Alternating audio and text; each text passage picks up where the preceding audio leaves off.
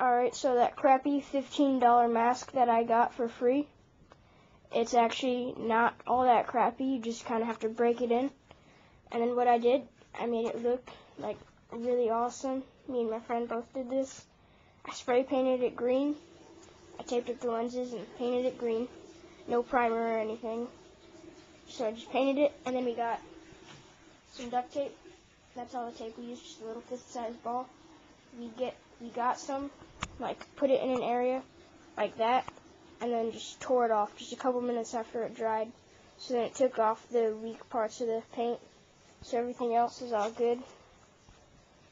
So it, like, kind of looks slightly professional, like a little bit of a digital camo.